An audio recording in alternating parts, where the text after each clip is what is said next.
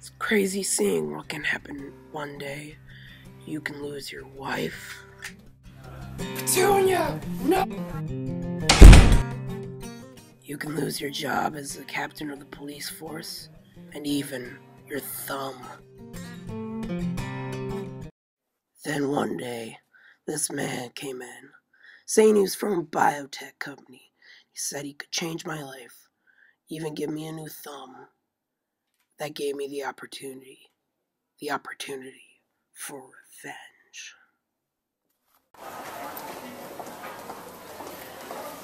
I transferred the money. Give me the room number. Fine. Thomas is in room 604 in the password's pointer. Thanks.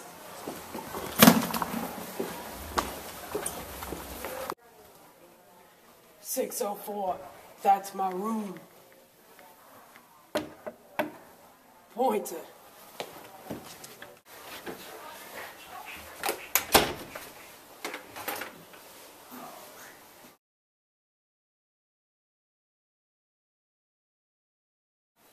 Who are you? Thinking you can walk in here like you own the place? I'm here for you, Thomas Pointer. You want to get to me? You gotta go through Billy Middle. Prepare to lose. 1, 2, 3, 4. I declare a thumb war. 1, 2, 3, 4, 5.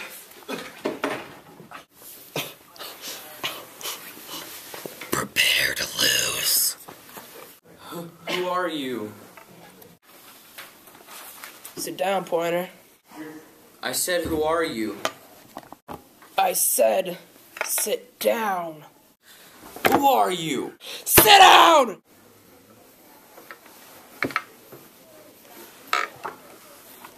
Now, Mr. Pointer, I have a question. Have you ever been on the front of a newspaper? No, why? No reason. Let's go. 1, 2, 3, 4. I declare a thumb war. Cut. I'll never get my wife back. I'll never get my thumb back. And once the district hears about this, I won't get a chance of getting my old job back. But at least I got revenge.